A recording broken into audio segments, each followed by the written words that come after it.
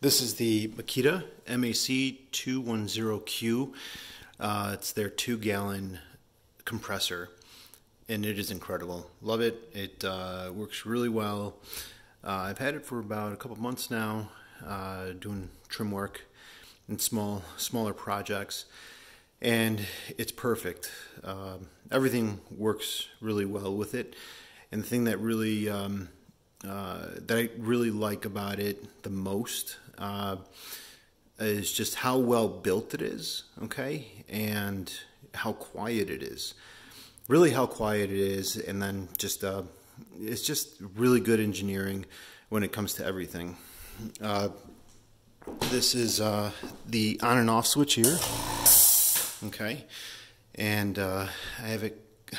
The cord is a little short, and this is a pretty cool extension cord here. It comes with USB, and I'll do a separate video on this.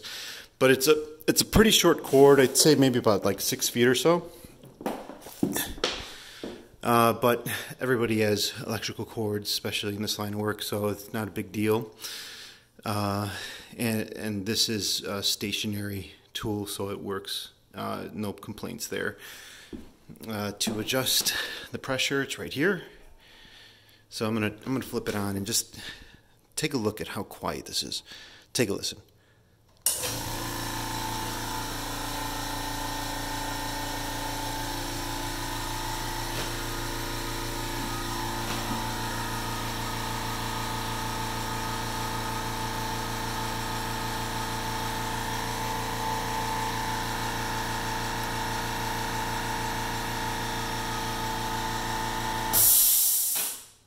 It's like an old refrigerator, like a very old like freezer refrigerator. It's like, you know, has that level of noise to it. It's not bad.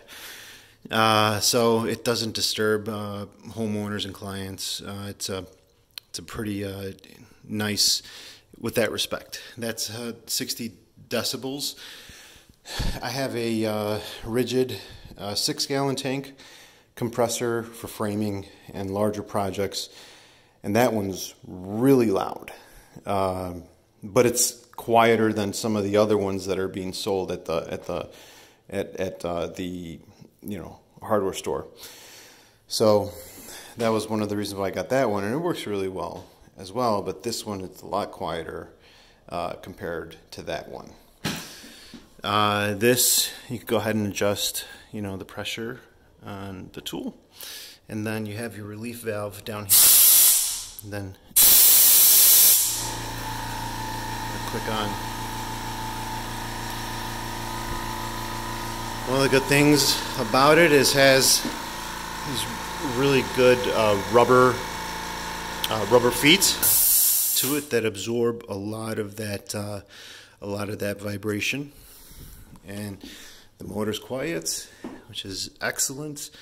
The on-off switch is right here, okay, and it has one outlet, which I'm fine with. It's again, it's for smaller projects, so I don't need a bunch of tools tapping into this. So that's how that works. Nice. Nice one, very impressed with it. I think it's excellent with everything. Great little tool here. I'd recommend, if you are looking for something smaller and not too noisy, definitely go with this.